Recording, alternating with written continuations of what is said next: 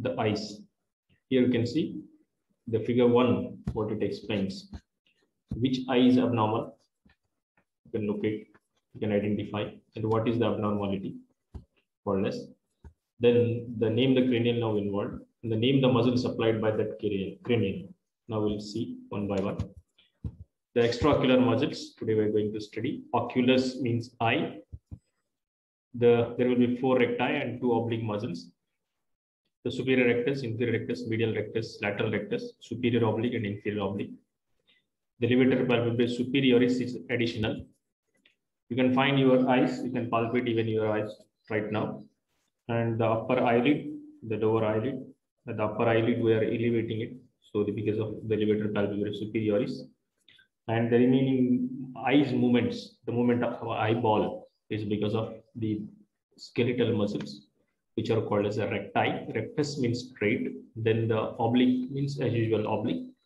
Here we can see first the levator palpebrae superioris muscle, the origin under surface of the lesser wing of the sphenoid bone from above optic canal.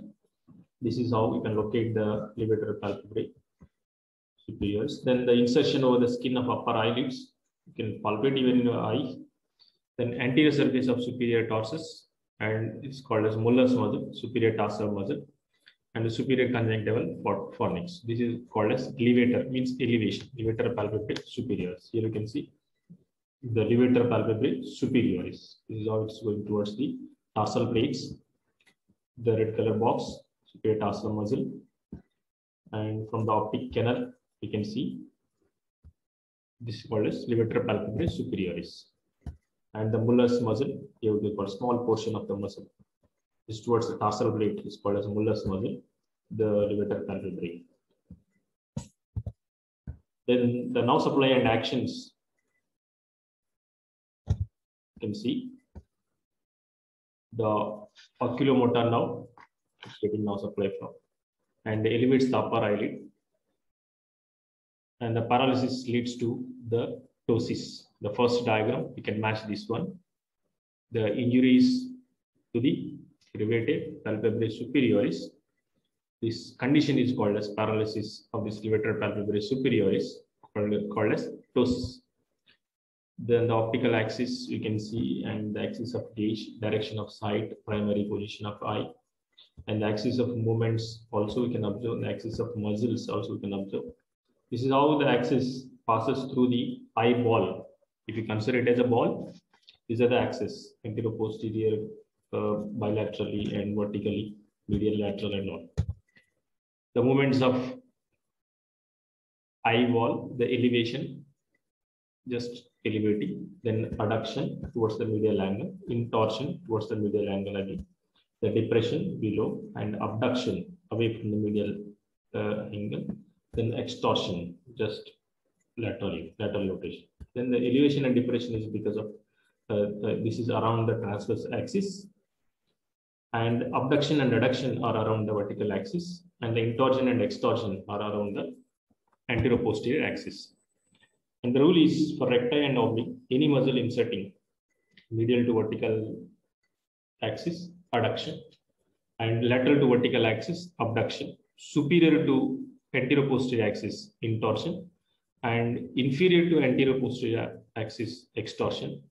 For muscle inserting in front of equator, that is recti, above transverse axis, elevation, below transverse axis, depression. I repeat, the medial to the vertical axis, adduction, lateral to the vertical axis, abduction, superior to anterior posterior axis, intorsion, inferior to anterior posterior axis, extortion.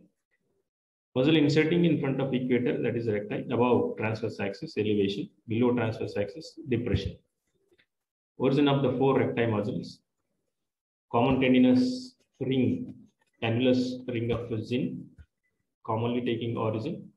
The lateral rectus by 2 heads, extra head from the adjoining greater wing of the sphenoid. Here we can locate the 4 recti muscle, superior rectus muscle,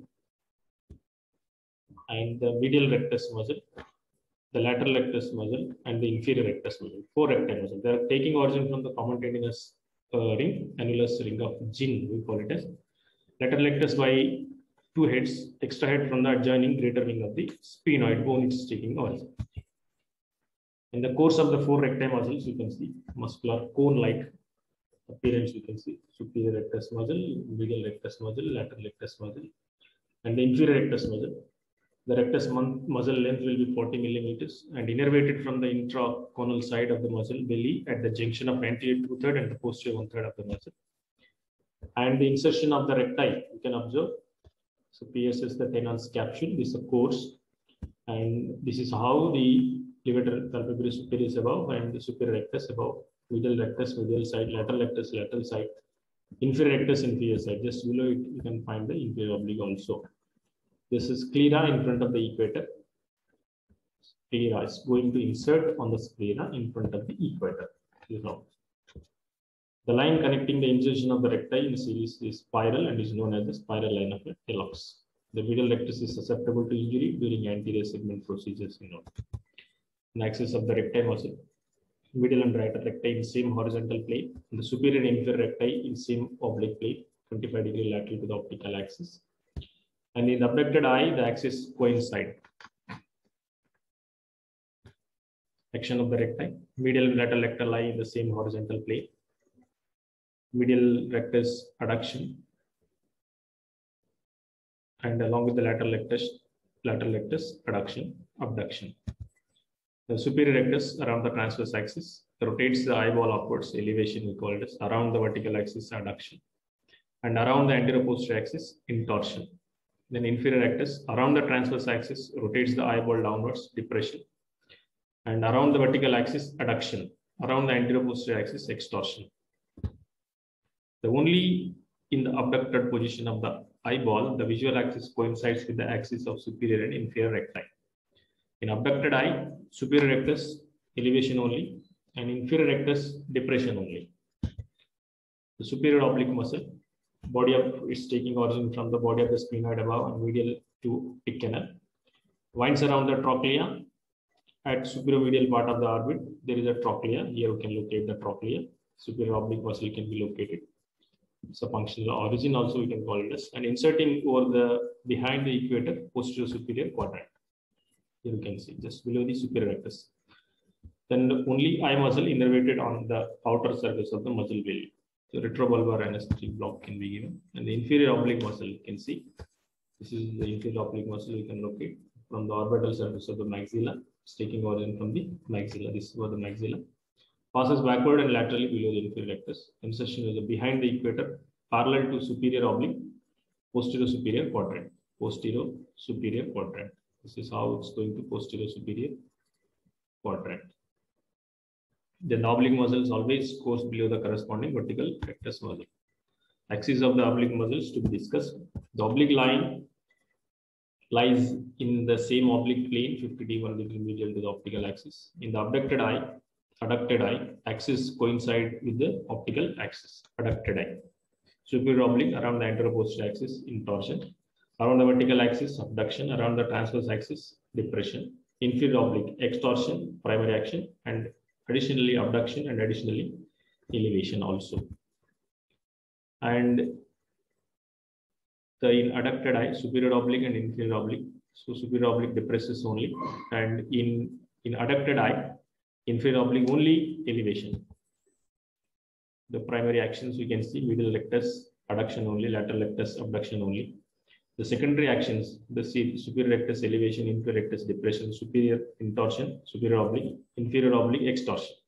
That's significant, and primary actions are clear.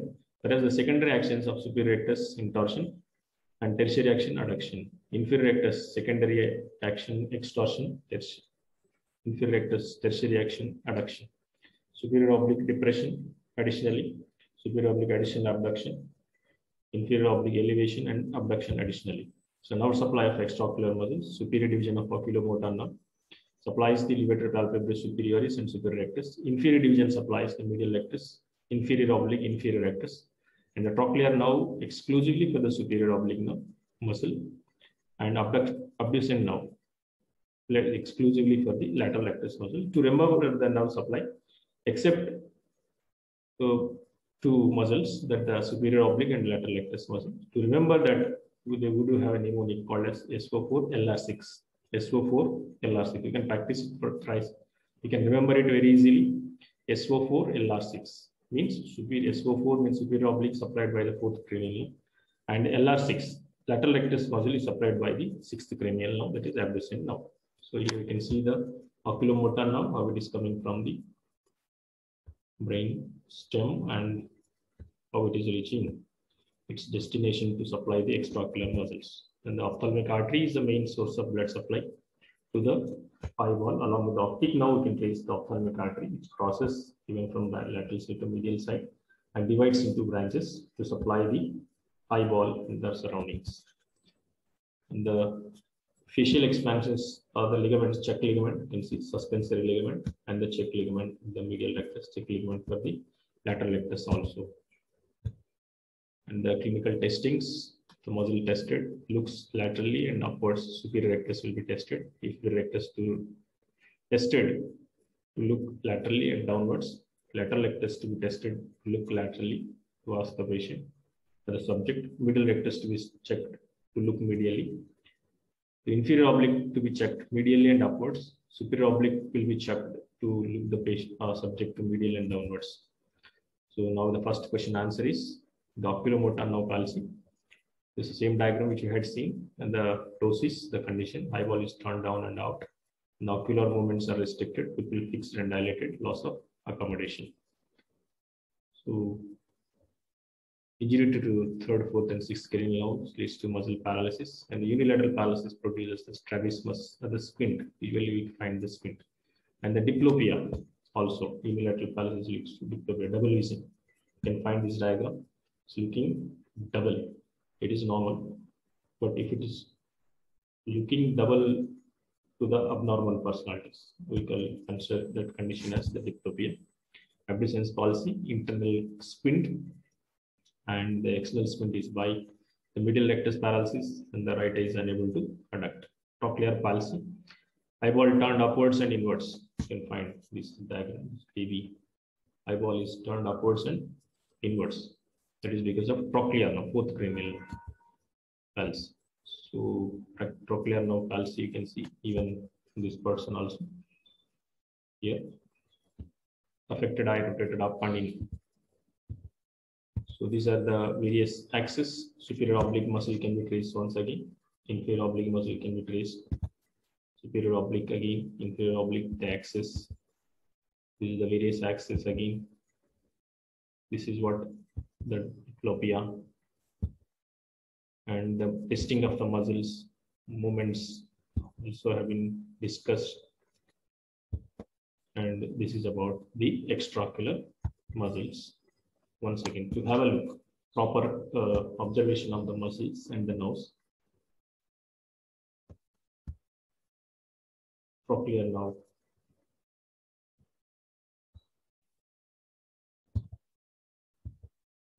This is about the extraocular muscles. Once again, I recall the extraocular muscles.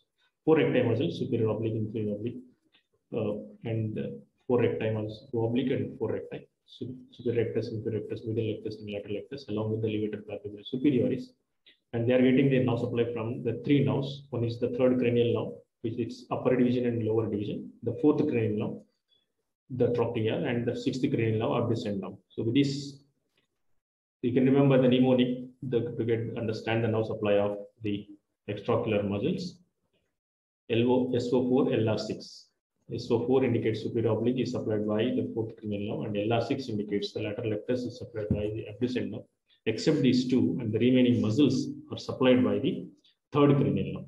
This is about the overall extraocular muscles. You can refer various books for further understanding. Thank you very much.